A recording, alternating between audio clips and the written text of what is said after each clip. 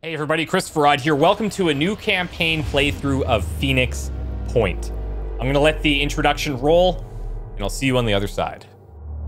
In what may be the hottest year in history, scientists have recorded radical changes to the permafrost in Antarctica. The Pandora virus, a so-called giant virus with the largest genome size ever recorded. The crabs also display increased aggression, even towards larger predators. A striking new weather anomaly has claimed many coastlines around the world. NASA is examining these clouds to figure out... We've detected large amounts of an organic composite. So far, the sample doesn't match any of the DNA lines we've compared it with. We all saw it. Those creatures coming out of the sea on that oil rig. The president has declared a national emergency. It's obvious that what we're dealing with here is a biological weapon. As of today, we are at war.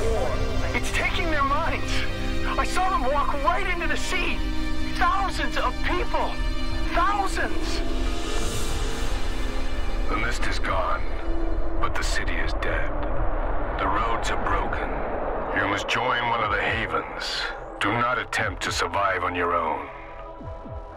All right, here we go. I'm stoked to start a playthrough of Phoenix Point. If you haven't heard about it, it's similar to XCOM, as you would imagine. It is being designed by Julian Gollop. He's the mind behind the original XCOM franchise. And I've been lucky enough to have access to this release of Phoenix Point for the last few days. And I will say that it's got a couple of really cool mechanics that make it stand out compared to some of the more modern XCOM releases that we're used to, especially on this channel.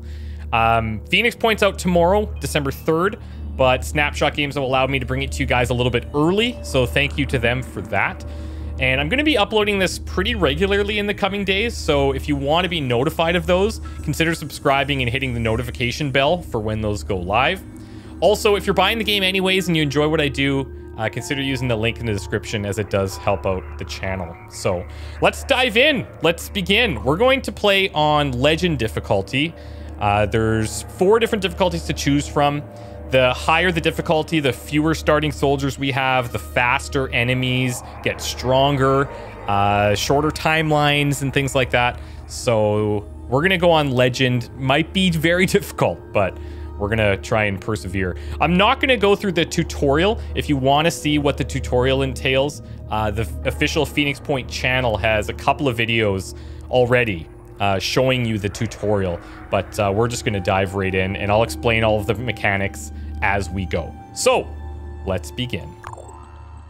The Phoenix Project was founded on October 24th, 1945. The Second War to end all wars was over, but there were those who understood that we could no longer afford to think in terms of nations and empires. For a time, the Phoenix Project successfully navigated the political conflicts of its era. That was our golden age. Phoenix Project operatives scoured the world for clues. We had bases in 24 countries. Even the heavens were not off limits. But out there, on the far side of the moon, began our downfall. The failure of the Phoenix 2 mission exposed us to our enemies in the UN. Stripped of resources and scattered to the winds, we were reduced to a secret, a memory. When the Pandora virus woke up, we should have been the first line of defense. When huge clouds of mist appeared over the sea, when people started vanishing, we should have figured out what was going on. And when those people started coming back, changed, hostile, alien, we should have been ready to fight, but we failed. The ecosystem started to change, imperceptibly at first, then faster and faster. 3 factions arose. New Jericho, trying to restore order and purity. Sanhedrin, hoping to build a world without hierarchies. And the Disciples of Anu, a new syncretic religion dedicated to adaptation and biological change.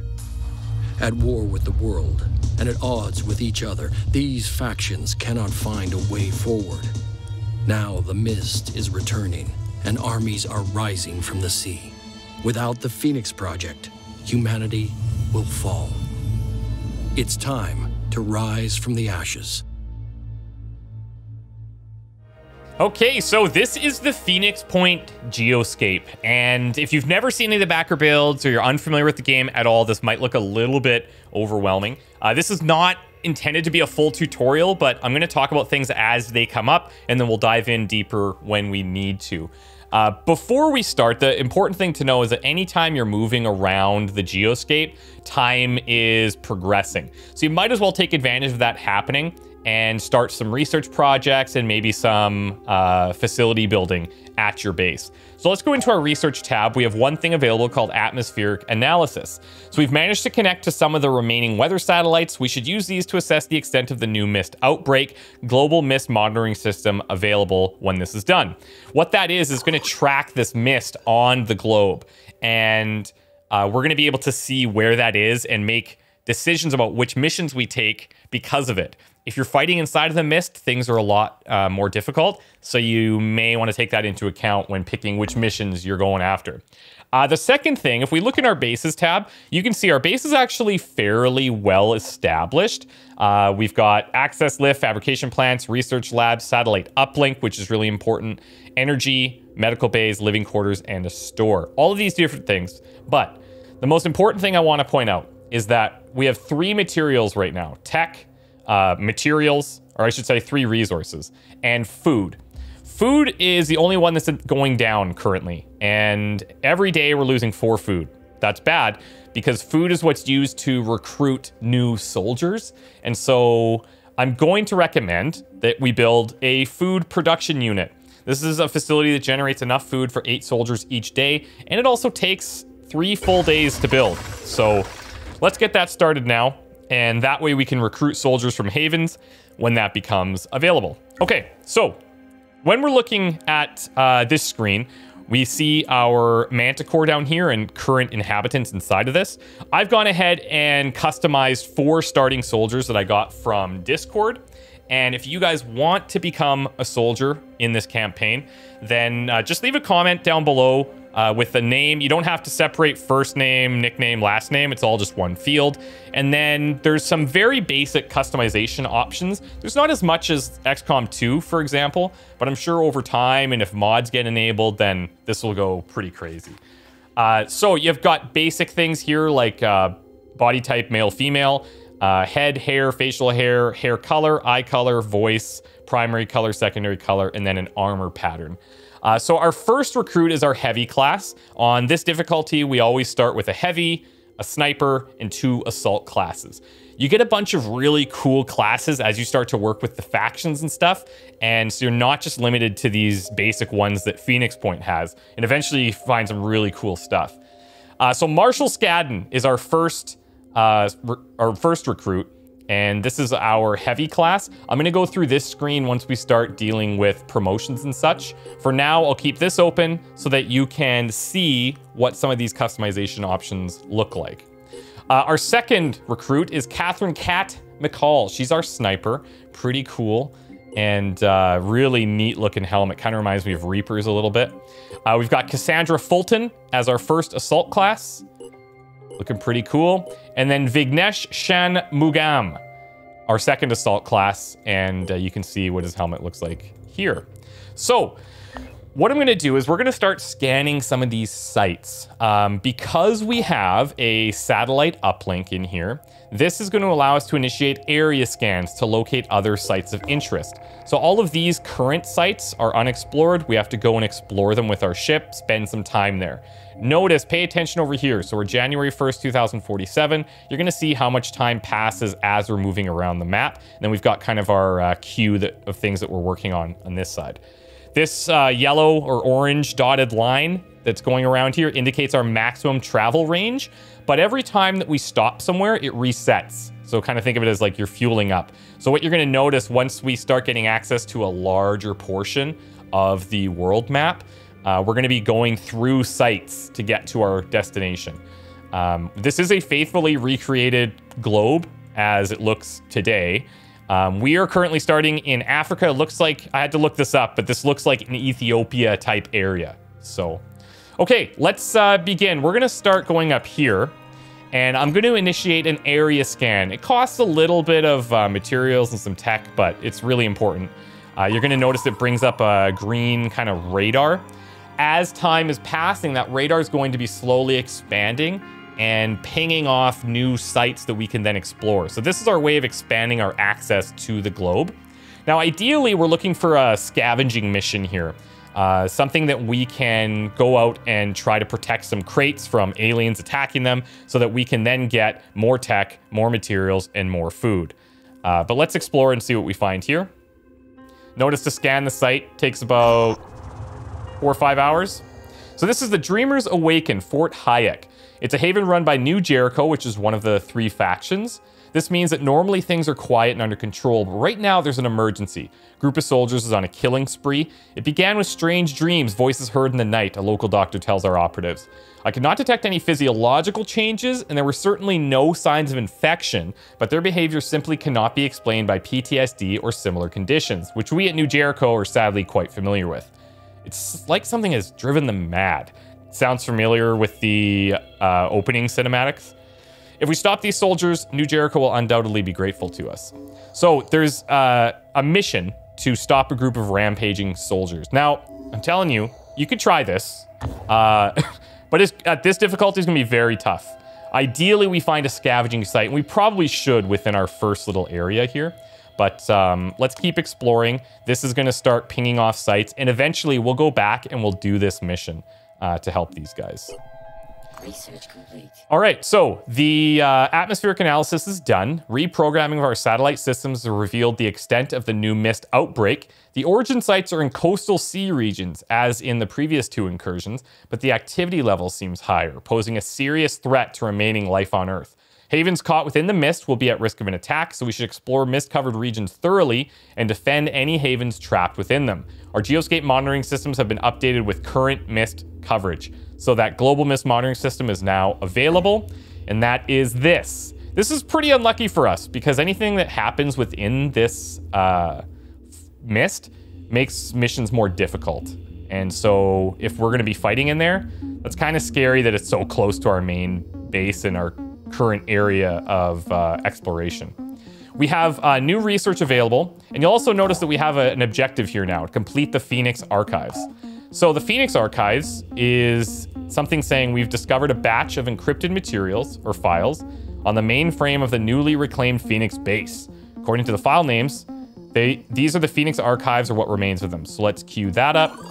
And then because we met with a haven from New Jericho, New Jericho is a militaristic organization founded by the enigmatic billionaire Tobias West. If this completes, then we get some extra materials to use. So let's queue these up. You can switch these around if you want. I like to just throw all available research in, and then I kind of queue it up the way that I want. But since this is an objective, let's get the Phoenix Archives going, and that will unlock a special mission for us eventually. Okay, let's start exploring these sites. Ideally, as I say, we look for and find a scavenging site. So it's something basic that we can kind of get our soldiers some experience on and things like that. Now, this is another haven run by Caitlin Brahim. This one here is run by Elif Lopez. All of the havens have individual leaders, and then they all kind of report into one faction. So right now, in our diplomacy area, we only see the New Jericho faction led by Tobias West. And so we're gonna likely find a bunch of havens in the similar area. So we just pinged off on a new unexplored site there. So you can see we now have access to get up in this area. Let's go ahead and explore this. Okay, so the Fire Within Sumer. This is another faction. At the Disciples of Anu Haven of Sumer, a mutated worm infestation is causing serious problems. The locals had placed their hopes in Taxiarch Nergal, the Disciples' greatest military hero, but Nergal is said to be fighting a series of pitched battles against the Pandorans and has been unable to help. We could eradicate the infestation ourselves, helping the Haven and creating a good first impression with this faction. So the common thing that you're seeing here is when we find a new faction for the first time, there's going to be a mission that we can take on to help them. And that's going to help us develop our relationships with them. As these relationships improve, we are going to trigger certain special missions to handle for these guys. And then we get bigger rewards as our diplomacy with them improves. This unlocked the Disciples of Anu Research said to have been a series of cultist sects before the Third World War. Disciples of Anu have grown to become one of the greatest powers in what is left of our world. Not much is known about their religion other that they embrace the mutations brought by the Pandora virus and are ruled by a leader referred to only as the Exalted. Now this gives food, which is really nice, as I've been alluding to. We need this for recruiting soldiers. So I'm actually going to bump this ahead of New Jericho and then bring the Phoenix Archives back up top. Okay, let's go out here. Still looking for a scavenging site that we should find relatively soon. Perfect. Okay, so we're gonna go here and take on our first battle. We need to eliminate all enemies to reclaim these crates. Now, word of warning. On this difficulty, some of these crates are gonna go. There's literally no way to stop it, and you'll see that. The main thing is just try to get the crates that we're next to, because there's gonna be more enemies than we have soldiers, so we're gonna be outnumbered. Threat level is low. Light level, you might be wondering, what does this matter? This impacts our perception. So at night, we don't see as far as we could during the day. I think the enemies suffer the same weakness there, but that does change things, and you can make some tactical decisions based on this. And then the enemy type is Pandoran. So sometimes we'll be fighting Pandoran. Most of the time, we'll be fighting Pandoran. But we're also sometimes dealing with the other factions or independent groups, and that's why the enemy type is listed. Okay, let's get into our first mission. There's a couple things we need to do here before we head out. You'll notice health and stamina over here. We'll talk about that a little bit later. You'll notice that they're all on the Manticore right now, indicated by this icon. This weapon with the exclamation is saying that there's an empty item slot. So you can load these guys up to their maximum level of encumbrance without any penalties. Everything that you see here has a certain weight associated with it. So this med kit, it's got a weight of 2. If we put this in there, it's going to bring his encumbrance over. So we're not going to do that. There's actually only one thing we could add with him, but we might save this for our other soldiers for a couple of different reasons. His mobility is not that great because he's wearing this really heavy armor, and we want him to be our tank. He's our heavy unit. He needs to be up close. He needs to be able to absorb some damage.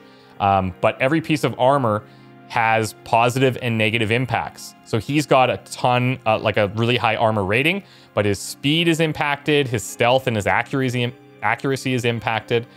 This specific piece of gear has an ability called Jet Jump.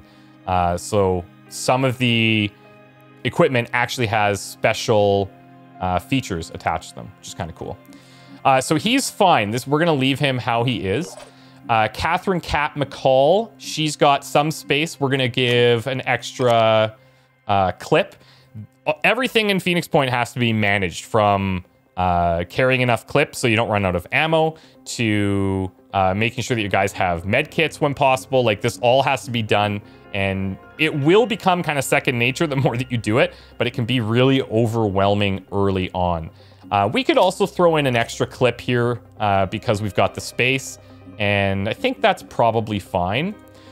On our assaults, I'm going to give them each a med kit. They're our weakest class right now because they kind of have to be mid-range, so they're going to be, if we don't kill the enemy as soon as we see them, these guys are likely going to take some damage. So we'll bring the med kits on them. We'll also bring an extra clip. And let's see. You're already carrying a grenade. Let's do a clip here. And let's maybe, in that case, let's throw a grenade here. That's fine. And I'll even throw one here. Why not? She's likely going to be super far back, but everybody carries one, and we'll make it work. Okay, so everyone's ready to go. We can ignore this because we can't fill that slot. Let's deploy our squad, and we'll talk about how combat is very different from XCOM, and it allows for actually a pretty decent amount of flexibility in the way that you approach things. When we load in here, you're going to notice that each of our soldiers has 4 action points, and we can use those action points however we want. We can move and shoot. We can shoot a couple times depending on the gun. Look at the Manticore, it's looking pretty good. PX-08, no big deal. Coming in hot. You're only limited by basically your imagination and the total number of action points. So you can see here. So let's take a look with, Vignesh is a good example. So the first thing to point out is you'll see under his health bar, that blue bar there, 4 different action points represented. If we start to move our cursor around, you're going to see that as we progress past these boundaries, we're going to see new boundaries set, and then sometimes they change color. The reason it's changing color is because this weapon, this Ares assault rifle, requires 2 action points. You can see indicated by the bars underneath. So what these are representing, these boundaries, if I were to move here, it's going to be my first action point consumed, and you can actually see that all along the way, that action point is kind of broken down into 4 separate tiles. So the further I go out, the more that piece of that action point drops. So once I go here, that's a full action point, and I could shoot from here. I could also go out to here, still have 2 action points left, and shoot from there. But once I cross that, it's saying, okay, now you're in the yellow zone, you can't take any shots if you go to this position. So it's a really flexible system, which is quite nice. If we look at somebody like our heavy here, Marshall, his movement is seriously hindered compared to the rest. And so we have to make some pretty ballsy maneuvers. He does have this jet jump, which uses a combination of action points, which are those blue bars, and will points. Will points are generally used for special abilities. So you'll see here, he's got 6. Everybody has 6 right now. But as you start to level these guys up, they're going to get more perks that utilize will points. And so you have to keep that in mind.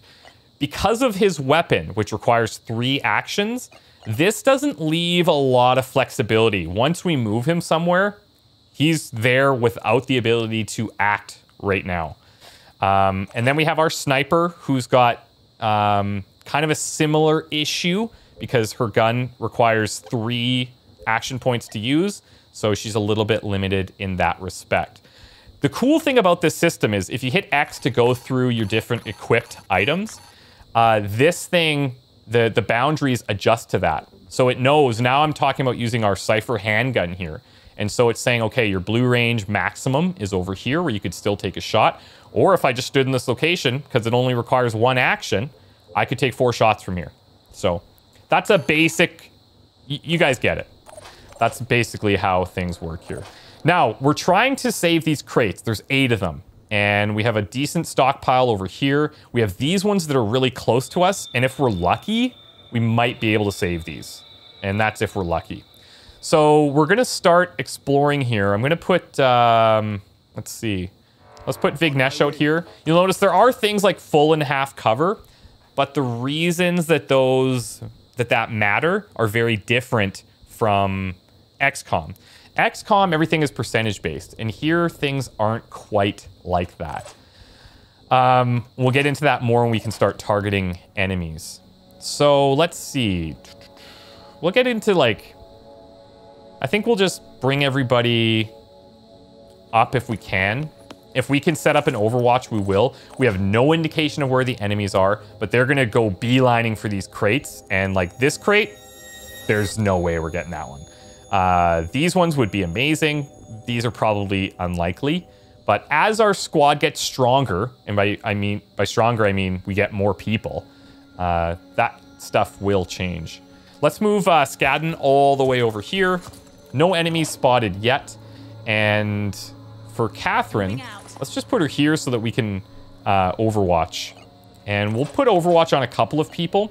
Cool thing about Overwatch and Phoenix Point is you can really set up exactly where you want this to fire. So typically in something like XCOM, you'd say, okay, Overwatch, anything that comes in here, just shoot at it.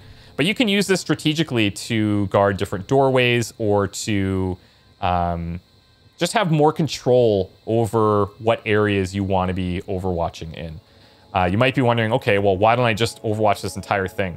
Because if an enemy does show back here, it's going to be highly inaccurate and you're basically just going to waste bullets. And ammo is kind of scarce. You have to manually reload your guns and stuff and make sure that you bring ammo on missions. So it's something to be considering for sure.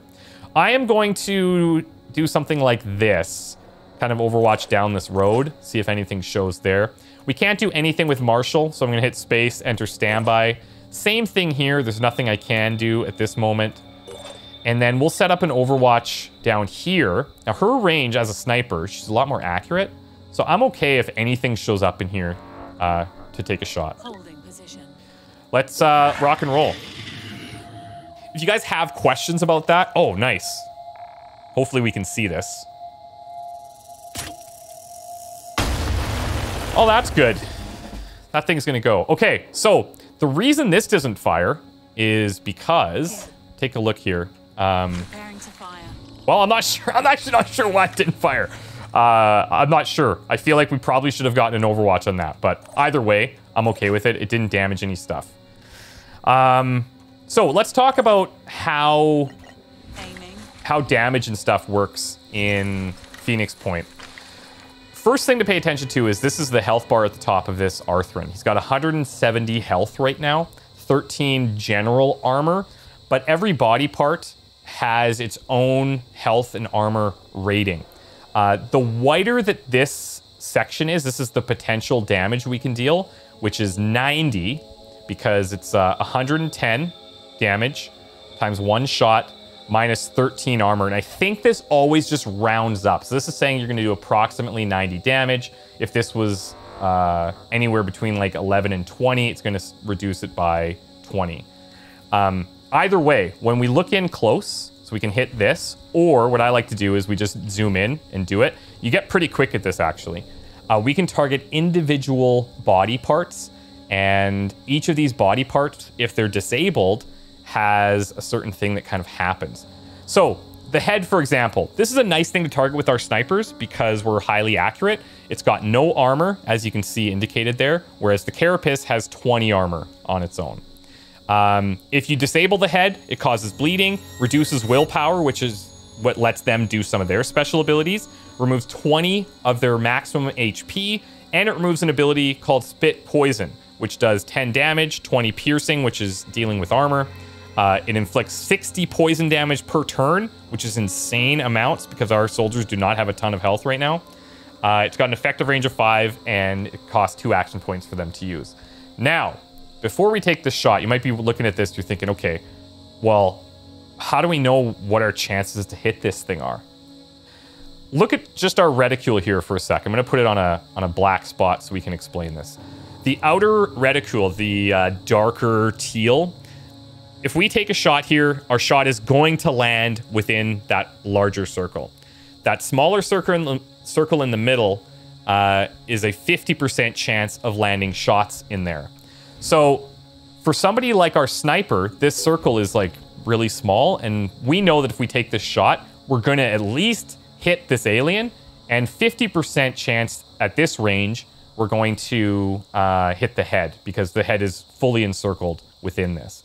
If we look at somebody like our assault, okay, this is showing if we just took this shot from here, remember, the wider that this is, the more likely it is to happen. So these are pretty high likelihood chances to hit. But these guys operate differently. Notice how there's 6 individual slices here. It's because this gun, this assault rifle, shoots 6 times, and each bullet can deal 30 damage. And then it's reduced by the potential armor. So he's got 13 armor rated here, but because if we zoom in, we notice his carapace has 20. I think it's taking like the maximum potential armor there and reducing it. But anyways, that works a little bit differently because in Phoenix Point, every bullet is measured individually. So we could take these shots, and when we zoom in, 100% of our shots will be within that larger outer circle. 50% of our shots should land within that smaller circle in the middle. And so that's a key point of difference between our assaults and our sniper. 6 shots are going to be fired. So anyways, let's see. Do we want to... The nice thing about being here is we can actually shoot twice because this is only 2 action points. We could move in to get a higher... to get closer. The closer we are, the better chance we're going to hit with every gun. And so I'm just going to take this shot from here. I feel like it's pretty good. Now, yes, we're on the torso here, but our shots are going to scatter anywhere within the circle. So I could go over here, but you'll notice that we have like that whole left side that's empty, that's missable. So I would like to just take this shot in the middle and let her rip. Okay, nice. So we hit a couple of things there. Notice we did some pincer damage. Where is that? Where's his pincer? There it is. So this has been dealt some damage. Ideally, we're just going to take this other shot and hope that we end up killing him. Because if you notice at the top, these are all pretty white. It's a pretty high likelihood. And you don't have to zoom in every time. But I will say, you're kind of at a disadvantage if you don't. So the quick way that I do it is I hit F, and I just start scrolling the zoom wheel, get my target. And for him, we're just kind of spraying at this general area. Let's go again. Very nice. This is a pretty high HP unit for right now. So I'm okay if we need a couple of shots to deal with him. I'm going to hold our sniper for a second, only because I want to see if we can find any other enemies. We know that one's over here. That's what this is indicating. We saw that it was doing some things. The crates themselves are not cover. This is okay cover. Let's take this. Okay, so we did spot a new enemy, and he's just sitting down here. This isn't bad. It might look like it's not bad, but when we zoom in, we see, okay, this whole deal's in front of us. And one of the really cool things about Phoenix Point is that this cover is like not something that you would generally be considering in XCOM unless it's a big super machine like this. But it does come into play in Phoenix Point. So notice like this is not quite as white as the other one. So it's like our chances to hit are a little bit low. You can see the flashlight from our lights actually hitting the bottom piece of this. Now, some of our shots might break this and then get through and damage him. That's something to think about if we want. We can take a look at the info on these Arthrons and see what they have. So he's got his spitter head that spits poison. He's got an organic grenade launcher, which is, that's going to be our worst enemy here. And then we've got a pincer as well for his melee damage. So we could try and take this shot, but it's a little bit questionable. Skadden, you're going to notice he is like highly inaccurate. What I'm looking for here, so notice that blue arrow or that blue line, that's saying that we will have line of sight there. Let's move over here. It's going to use almost all of our action points. And just to give you an idea, like this is very unlikely to hit. Basically a 50% chance that it lands in that middle area, but even still it could hit this barrier over here. So let's hold off on that. The other thing to consider is how we're going to deal with that other fella that we just found. And I'm looking for maybe a line of sight with Catherine all the way through to that unit, but I don't think we're going to get it. So we might just be in our best interest here to pick this kill up. And we'll go right here. There's no armor on the head. It's a pretty good chance. We're definitely going to kill the unit regardless. Oh, we didn't? So, okay. Well, there you go. We disabled the arm. We hit the pincer. And again, that little variance that can be in there with that outer circle, nothing is for certain. We did inflict bleeding, which is good. We've disabled his arm, which is good. But he still has the grenade launcher. He needs 10 more damage to die because he's going to bleed 10 as well. That's concerning for me because he's still alive. So I'm actually going to take this shot and I'm going to hope that we hit this. We didn't. But hey, we let them know that we're here and we mean business. He is standing in the open. Maybe this guy goes for him with the grenades. That would be best case scenario. I can't quite reach him. We could make an argument, and this is another cool thing. We can free target, and we could try and like blow through these walls because we only need to inflict a little bit of damage. But then we have our food crate, and I don't really want to damage that. So we're kind of in a weird spot. But anyway, let's fire over here, and we'll see if we get any of these. A couple of bullets hit him. I'm okay with that. And I'm actually just going to break vision here keep this thing more between us and see what he does. If I can avoid this guy being able to see me, let's force him to do something. And if anything, maybe go for our heavy.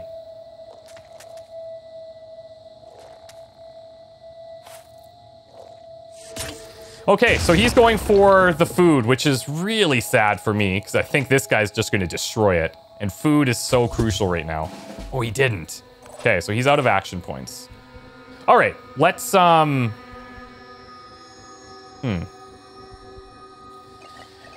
let's see. He's dead now because of the bleed damage. He's only got 10 HP. He's going to bleed that out, no problem. So now what we can do is focus our efforts on the other guy. With Scottin, it's going to be a bit rough because I don't want to sway and hit that thing, and it's kind of messy. We really just want to move him in closer for next time. Let's see. You've got some pretty good shots here. We'll put this right into the torso area. Just try to make sure he's as full in the circle as possible. Very nice. We should actually be able to take him out without moving. Let's get in close again. And you don't have to manually aim this if you don't want. But I like to do it just to kind of control. It gives me a sense of control anyways. If we want, we can let the bleed out happen. I think we will. And we'll use this opportunity to maybe jump out here. Let's get Give it a cool opportunity to show off his jetpack. No big deal. It's a little risky because we don't know if any enemies are over in this section, but worked out okay in this situation. Now, this guy has since moved in this location. It's not bad.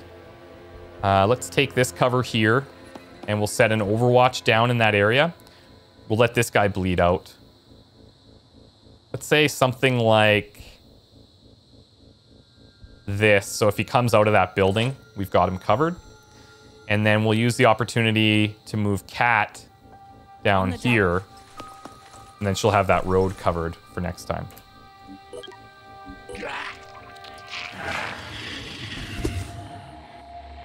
Also, you'll notice on the map, we have this outer wall. That's obviously the barriers. We can't pass those. But you're also going to notice that there's some little alien heads here. These represent where reinforcements can come from. Things go haywire. Okay, so that guy didn't do any damage, which is nice. They're actually going pretty easy on us right now. I just want to see if anything shows, and it doesn't. Let's get him in closer. Still no eyes on. Now, there's also these crates out here. And what's really cool about Phoenix Point is you've got this whole like inventory management system. So we can find stuff in here to use right now if we wanted to. We do have to keep in mind our action points. The other thing this does is it increases the will points that we have. So if we have some spent, like on him, we can bring him over here, and that will increase will points. Enemies dying and killing enemies with specific soldiers also increases will points. Something to keep in mind. We know where they are. It's just a matter of where they're going to go. They have no more crates there. So they're likely going to have to come out here. And we might be able to get some overwatches. I think we're just going to have to make a full dash here. And then with our sniper, there's not really a lot here. It's all walls, so very unlikely to just be able to hit anything. Let's see. Let's go here for now, so that we can hopefully have some line of sight next turn. We'll set up your overwatch on this door. Providing overwatch. And then let's wait. I do want to have... What are they doing in there? Oh, hello. Here we go. Very nice. Disabled the head, which is good. Equipment's damaged. They can still use it. But we did reduce his will points pretty considerably. So that was really nice. Plus now, I actually have a chance to do some damage with this gun. And this is the key. I feel like these heavies, funnily enough, work really well in tight and closed spaces because they can tank a lot of shots, but their gun needs to be really close to be able to hit. So Even if we hit this carapace, the amount of damage is 180. It destroys 10 armor. And I feel like this is fine. See the damage that came out there? It's basically one shot, one kill. But I'll be honest, it's kind of rare that opportunity presents itself. Okay, there's still 2 more here. Let's bring her over here. I'm gonna have to overwatch this. I can't really get back there with her. Let's bring up Big Nesh here. And no vision. We could look at throwing a grenade. The cool thing is, and we'll get into this when we start doing some level ups, but each of these soldiers has 3 different attributes as well. Strength, will, and speed. And strength impacts your HP, but also your throwing distance. So notice, like, we can't throw super far here. If they had higher strength, they'd be able to, and we could break down this wall or something. But anyways, he's in the full cover there. Let's go back to the gun, and we'll set up an overwatch. Where is he likely to go? He might cross this path because he can't just go through the wall to this guy. If I set this also covers that middle section and the exposed doorway here. Let's go for it. And then we'll do something similar here. Maybe cover that left side as well. I'm trying to get that left side, that open doorway, and that middle section. We'll see. Holding position.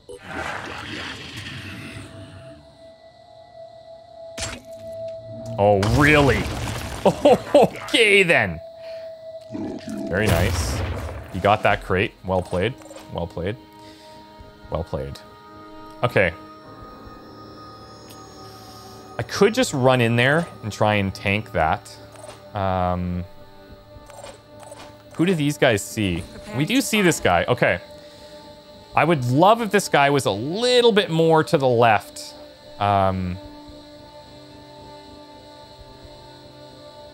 If we go for the leg, pretty high likelihood that we hit based on the wall that he's behind. Very good. Leg is disabled, which is going to drastically reduce his movement. But I feel like we can probably get this kill. So notice those white bars over his health. Not super good, but we don't need every shot to land here. He is bleeding. Engaging.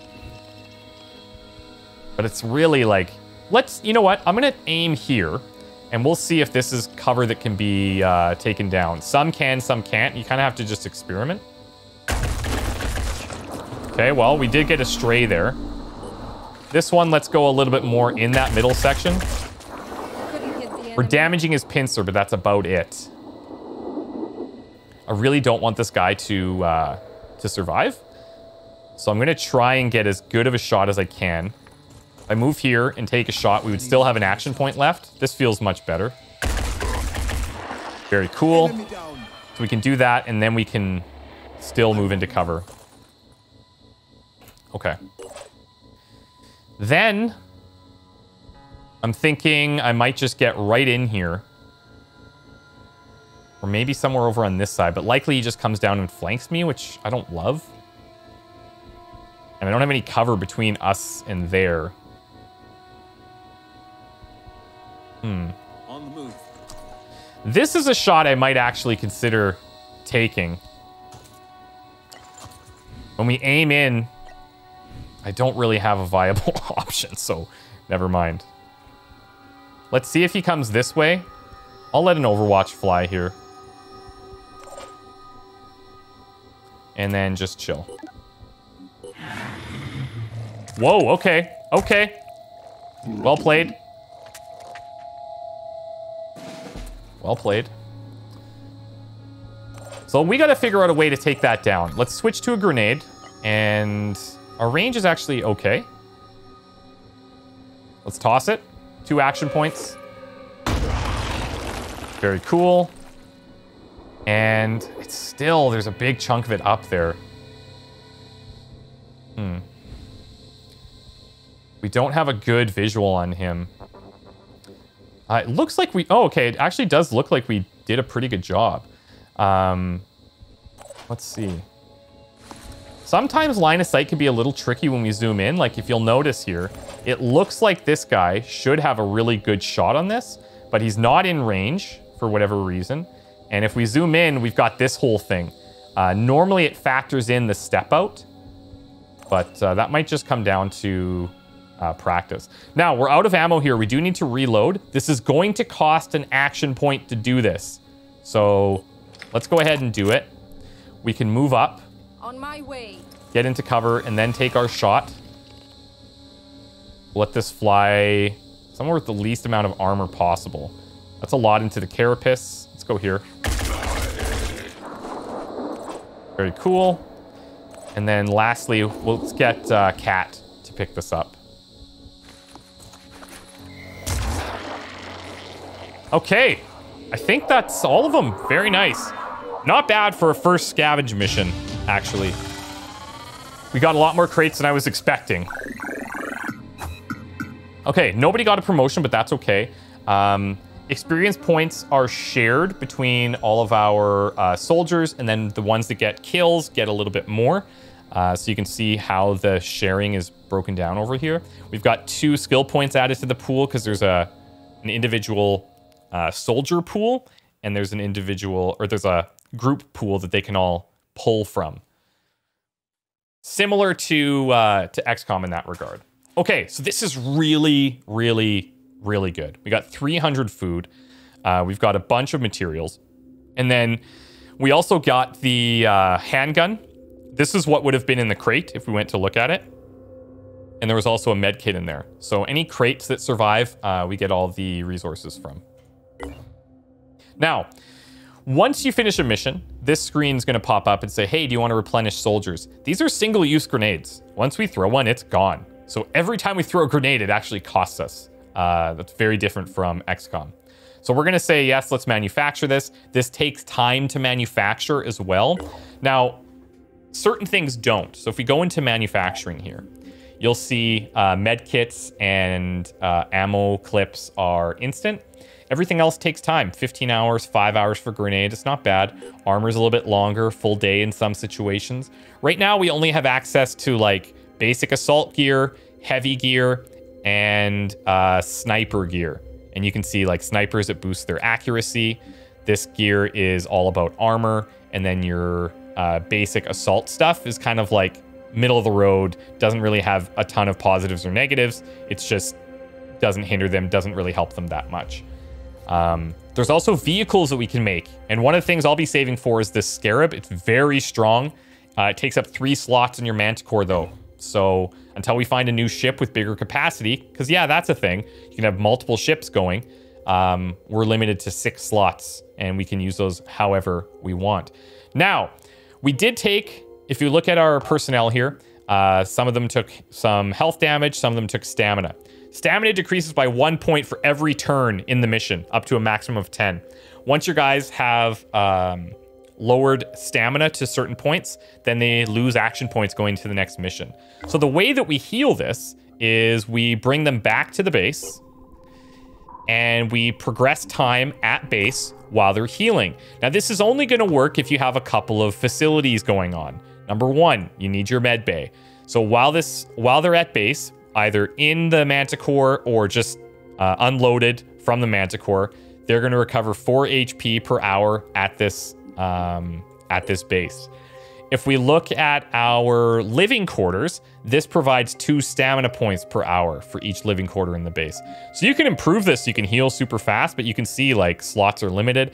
I don't even know why these ones are just blacked out, but it doesn't look like we can use them, which is going to limit our building in this base. Now, every time you start, this is different. I always have the same starting things, but it's in different areas and there's more or less of these things blacked out. So let's spend some time spinning here. You'll notice these guys are now recovering that stamina. Research complete. We finished the Phoenix archives. After recovering the base and analyzing the databanks that have been left functional, it's clear that Phoenix Point is now the only operating Phoenix base. There may be other bases out there, but we need to find them and bring them back online. There's no sign of Randall Symes III, but he's left something potentially useful for us. Okay. Randall Symes was the last leader of the Phoenix Project. His great-grandfather had been there when it was founded, and he was there to witness its end. When we took back Phoenix Point, we found his notes. In his final days, as the world collapsed around him, he'd been working frantically to understand the Pandora virus. Somewhere in the complicated history of the project, in decades of missions and investigations, there had to be an answer. His notes were damaged, too many of the files corrupted.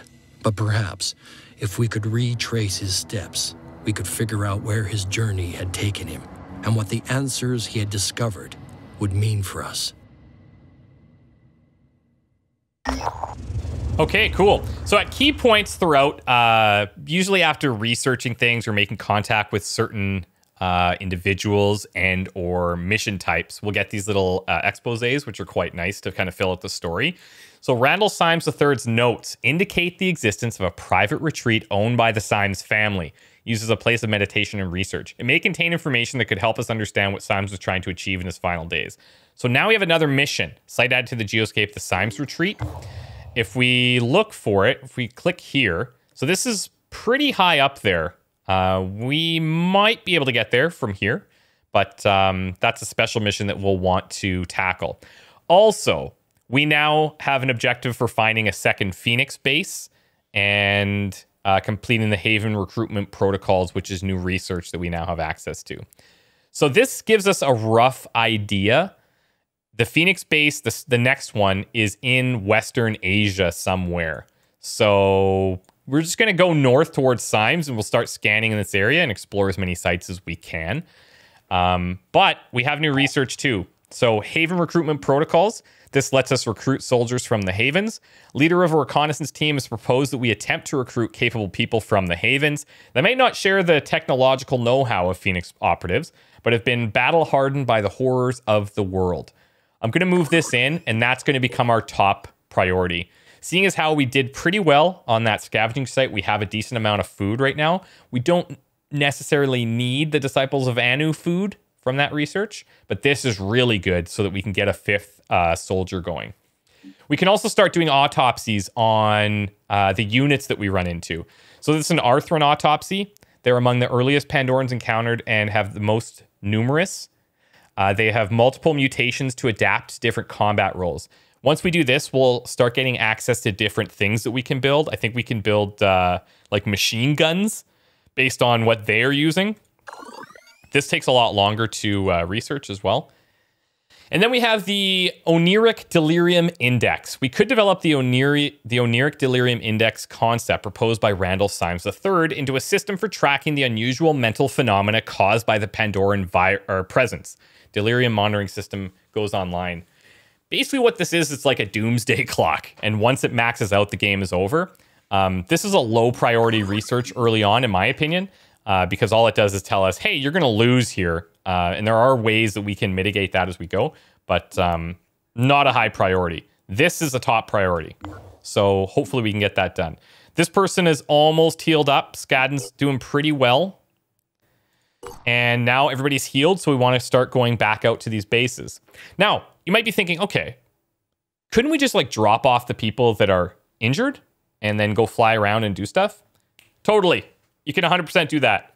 The problem is there's these ambush missions, and ambush missions are very scary because ambush missions are time limited and you have to survive a certain number of turns with tons of enemies running at you to kill you. Pretty scary. So let's keep exploring these sites. Oh, cool. Okay, so we found the Synedrians too. At the Synedrian haven of Neo-Djibouti, the situation is tense. Someone figured out that our open and democratic society would be easy to infiltrate and steal from. One of the haven's citizens tells our operatives. They pretended to join us and then made off with some critical research, which I assume they want to sell to another faction. The citizen sighs. I said they made off, but the truth is that they didn't get very far. In fact, they're stuck in the haven. But as you can imagine, this is a strange situation. These people pretend to be our friends. They lived in Neo-Djibouti for months, all just to make a profit. I suppose old habits die hard. We could assist Synedrian with this problem. So again, we meet a faction, we get the ability to help them, which is going to boost our relationship with them. Now we've got all three factions met, which is really cool. We've got New Jericho, Disciples of Anu, and Sanhedrin. You'll notice it shows their attitude towards us. We're generally friendly with all of them right now. However, it also shows their relationships with the others. So New Jericho's view or attitude towards Sanhedrin, -9%, and towards the Disciples of Anu, -3%. And you can see for the other factions as well. They will have different missions that come up in here. Right now, they all basically wanted to target each other. And we can choose to side with certain factions because some of them have really cool technology that we want to develop. Now, I admittedly haven't gotten that deep into the game to experience things like that. But over time, we'll start to see that some of their tech becomes available to us because we have a really high relationship with them. But we might want something from another group that our group hates, and there could be some conflict there. So it gets pretty interesting. We'll throw the Sanhedrin research in here, and then we'll start messing with this priority-wise soon. And then we'll come back and do these missions soonish as well. Right now, I just want to explore, and then hopefully, boom, create a set of biometric and psych eval tests in order to identify potential recruits. We need to locate havens with leaders favorable to our cause and barter any resources they want in order to secure our recruitment choices. It will probably be cheaper and easier for us to get recruits from havens with higher populations. So we can now recruit soldiers from havens, and we unlock new research, which will unlock trade. So some trade between havens occurs, but it's a difficult and dangerous process. With our access to transportation, we're in a unique position to assist the different settlements by providing supplies. This might be a perfect opportunity to establish trade relations that would benefit all sides. We can now trade resources. So we're going to prioritize this as well. Depending on what each haven has, that will determine what we can trade. So when they have, let's see if I can find an example. Food production.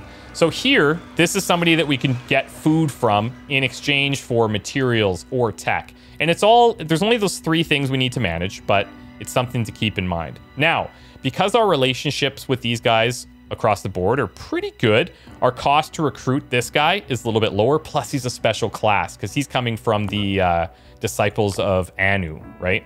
Let's take a look here. This would cost $325. It would be an assault class, which is fine. Like, there's nothing wrong with that, but it would be cool to get somebody that's a little bit more unique. So let's go down here. Let's finish actually exploring this. There's another person here. It's indicated by this little icon. Once trade is done, we'll have more icons indicating what they can trade for.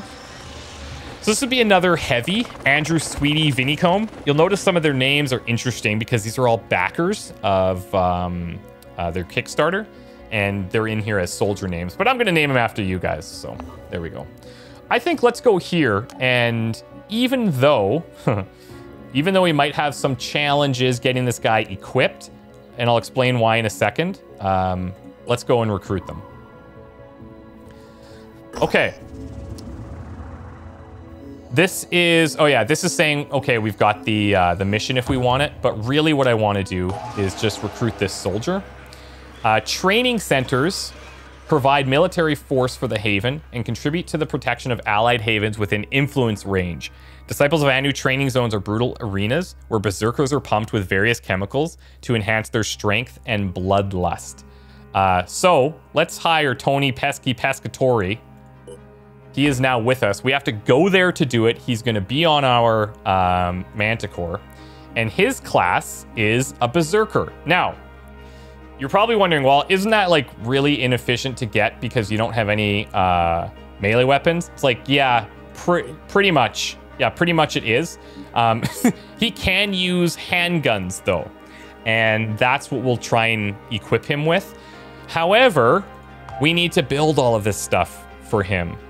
So he is going to be a melee class. Eventually, we're going to give him like really heavy armor gear. But for now, we're just going to build these basic sets of gear. And that's used pretty much all of our materials. A bunch of our tech is gone. And in a couple of days, we'll be able to equip all of this gear on him. Okay. I think that's probably enough for day one. That's a lot to take in. If you have any questions, feel free to let me know. But I'm going to pause it here. When we come back, we'll probably have to do a couple of scans. I may end up just leaving this guy at the base and then trying one of these other missions, one of the Haven defense missions with just our 4. Might be challenging, but if we're careful, it should be okay. We also need to set up a new area scan because this one's done. So we probably want to go north and start that. And then, yeah, we'll just go from there. Also name this guy and have him ready to go for the next mission. Now, strategically, it would have made more sense to hire somebody like this, somebody like an assault, because we have weapons that we can give them. But I wanted to show you some of the classes that are available here, and we'll just kind of build him out with what we have, and we'll do our absolute best. Once promotions happen, I'll start showing you guys all of this and how it all works, and yeah, we'll just go from there. I hope this was a good first start to the campaign. If you guys wouldn't mind dropping a like on the video, it's the first one in the series. It helps me a lot. And if you're new here, again, consider subscribing, hitting the bell, because I'm going to be uploading these pretty regularly, and then you'll get notified for new videos. Thank you guys so much for watching. Leave your soldier names and a rough outline of what you'd like them to look like down in the comments below, and I'll just be picking randomly from there as well. Thank you so much. We'll see you soon. Bye for now.